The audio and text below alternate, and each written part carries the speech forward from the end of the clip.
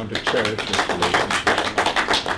We want for you to consider Liberia as your second home, if not at first, because you have to take it out of here, but you work here. So we thank all of the legislatures for honoring this program. Like I said, this is the first of its kind, and we're happy that they are here to grace this occasion, to show you the importance of what we're doing. And we want to say to you that Liberia should always be in your memory. And we look forward to seeing you for another visit.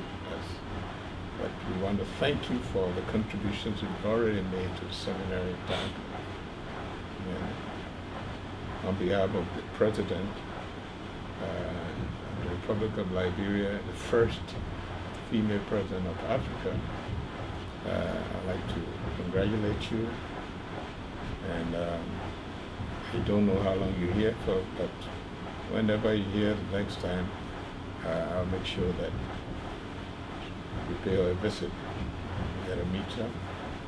And I could have done that had I had some timing in mind. So we just want to show our gratitude for your visit. Thank you very much. Thank you, sir. Did they already met? Been arranged. Oh, it's been arranged? Okay. Congratulations. Thank you so much. They have asked me, for those of you who are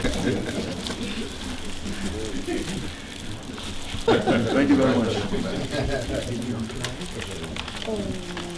The Vice President and President of the Senate has a parliament working in his office, and he just went and brought a pin from Bunk County with the Republic of Liberia flag. Bunk County is like one of the states, so he asked me to please present this to you.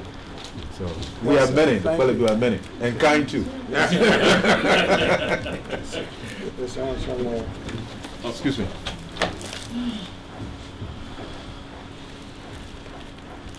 It has to go under the seal because the seal is above. Yes.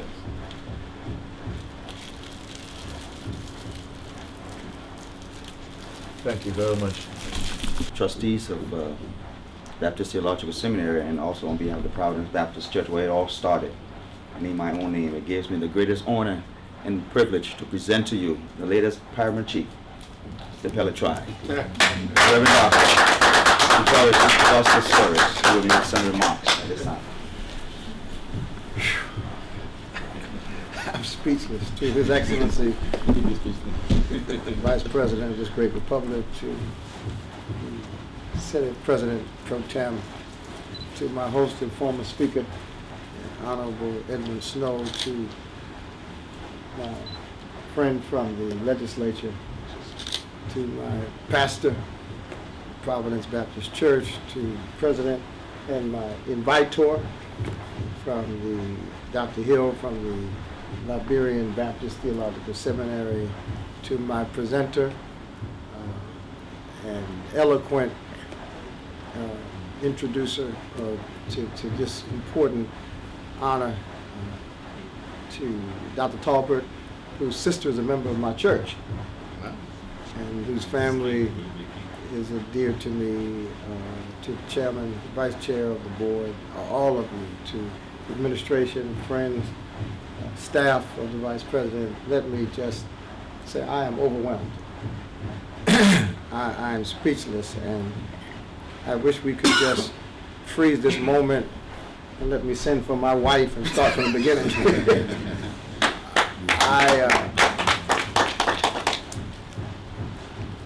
I grew up learning about Africa on television, and it was always confusing to me that a white man could swing through the trees of Africa and speak to the animals,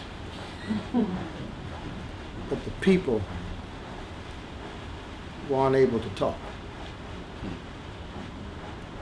And it was disturbing that the images of Africa that saturated my country suggested that American slavery was a higher status than African freedom.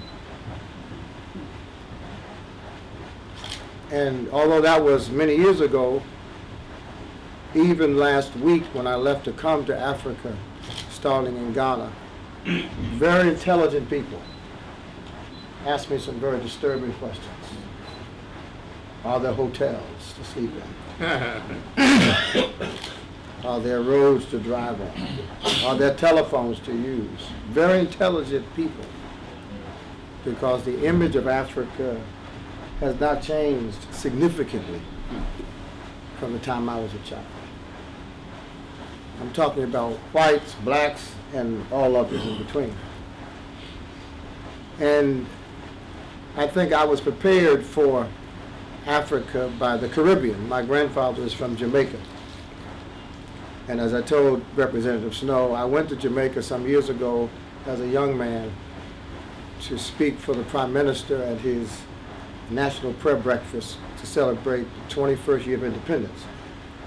And when I was leaving the venue, I saw a truckload of people from the rural area. And I promised that I would visit with them the next time I was in Jamaica. And so I went back. And for 1 month, I slept in a home for the first time in my life that had no running water. It had no pavement outside. It had no electricity. And for those 30 days, I lived with people who lived the way my ancestors lived. And it changed my life. It helped me recognize the responsibility that African Americans have today to address the plight of African people throughout the diaspora.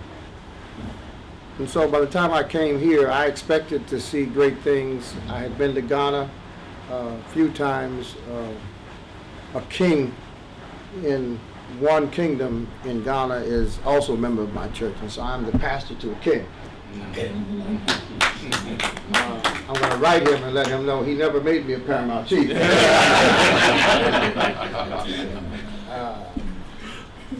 And when I came to Liberia, I recognized that the eyes of the world are on Liberia.